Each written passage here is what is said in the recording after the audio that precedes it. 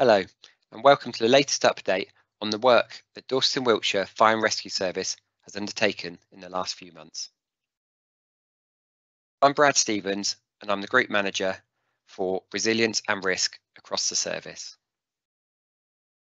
One of the roles of our team is to manage and work with partners across the local resilience forums, known as LRFs, to plan for and respond to significant events across our region. Sadly, on the 8th of September, the announcement was made that Her Majesty Queen Elizabeth II had died. We worked with our partners to enact Operation London Bridge, with the period of national mourning observed across the service.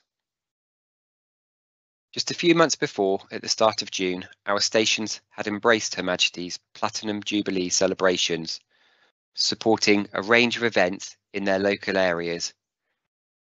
This was another busy period for the resilience team, with information about the Jubilee beacons and various road closures for street parties needing to be managed.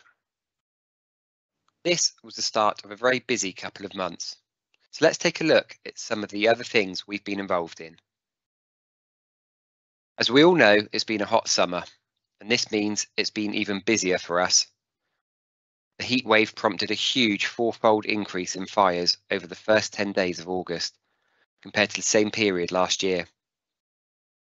Alongside our multi-agency working, the resilience team also held internal business continuity meetings, triggered by both the heat health alerts and the wildfire warnings.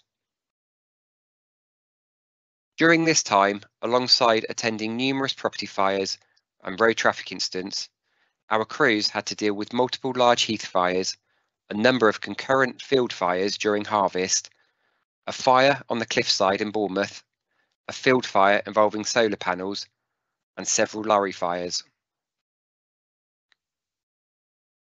There were also incidents where we needed to work even more closely with our partners. We had a very large fire on Salisbury Plain in July, where a helicopter was used to drop water using a 1,000-litre bucket. This was a technique used to great effect at Wareham Forest in 2020 and helped bring this latest incident to conclusion more quickly. Also in July, we had a devastating fire at All Saints Church in Mudderford, near Christchurch, which destroyed much of the building despite the best efforts of our firefighters. Just 2 days after the fire, the church congregation held an open-air service, which was attended by representatives from Christchurch Fire Station and BCP Council. At Studland, a large fire broke out in August at the local nature reserve, and we worked with a range of other agencies, including the National Trust, Dorset Police, Dorset Council, local Coast Guard teams, and even the military, when unexploded ordnance was uncovered by the fire. During this busy period, we worked with partners on fire prevention messaging, using social media, and taking up opportunities with local, regional, and national newspapers, radio, and television to highlight the risks. As well as continuing our Bring a Picnic, Not a Barbecue campaign, we also targeted the rural community where we were experiencing fires involving farm machinery and crop fields. The exceptionally hot and dry weather over the summer meant we had to increase our warning and informing role, not just for fires, but for outdoor safety as well. World Drowning Prevention Day was on the 25th of July, and we used social media to promote some vital safety messages. Call 999 and ask for the fire rescue service inland and Coast Guard at the coast. The COVID-19 pandemic meant community events were pretty well cancelled over the past couple of years, so it has been wonderful to see local crews out and about again this summer. We were pleased to support the Pride events in both Salisbury and Bournemouth, with staff from across the service actively promoting our inclusive community role. These are great opportunities to have a really positive conversations with people of all ages and backgrounds about everything from safety in the home to recruitment. Another positive of this summer has been the return of fire station open days. These have already taken place at Stratton, Wareham, Westbourne, Tisbury, Ferndown and Bridport. The support of local people for these events has been amazing.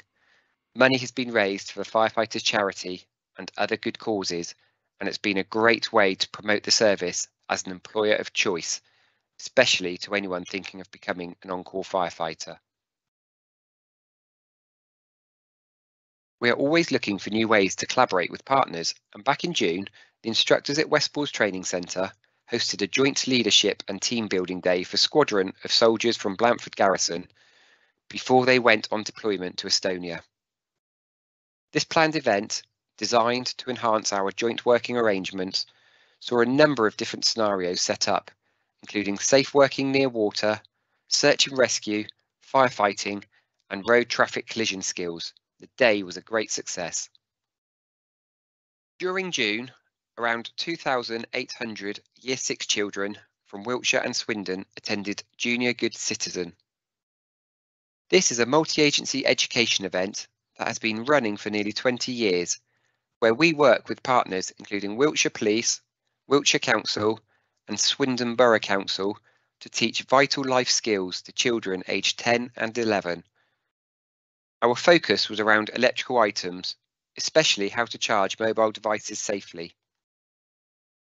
Also in June, Paul Whitewatch joined the RNLI, the Royal Navy and other organisations at the RNLI headquarters in Poole to support their Women in Engineering Day. 60 female students from local secondary schools undertook a selection of tasks set by the technical rescue team.